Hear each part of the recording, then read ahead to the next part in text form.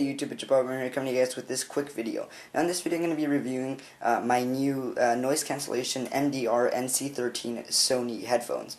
Now these headphones I got a week ago, and if you guys want to see the unboxing, then just click on the link that is appearing on the screen. Anyways, YouTube, these headphones are actually really comfortable. First of all, when I opened these headphones, as you can see in the unboxing, I said that they looked really big and that I wasn't sure if they were going to fit nice or whatever. Actually, I was wrong. These headphones do fit really well, and I would really recommend them because they have a really nice fit in your ear, and they feel really comfortable.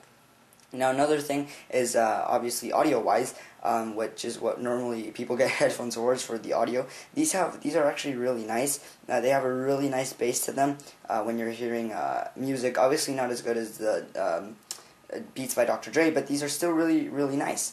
Another thing is that I use these when I run and work out, and I would really recommend them if you're looking for headphones for running and stuff, because they are really nice and they don't just go out of your ear, they don't fall out of your ear too easily. They're actually really nice. Now the main reason why these headphones are pretty cool is for their noise cancellation. Now these headphones come with this little brick that is connected to the wire, and in this little brick you can turn this on and off switch. If you turn it off or on, that little power light turns on, and that means that when you're listening to music, it cancels the ambient noise or the noise around you, so all you can hear is the music. Now this does a really nice job of doing that. It also has a clip right here on the bottom, so you can hook it to, let's say, your pants or your shirt or whatever. Now if you turn this off, you can still hear the music. It's just that you'll hear more noise around you. But if you turn this on, then you'll hear the music and no noise around you. So that's another really cool thing.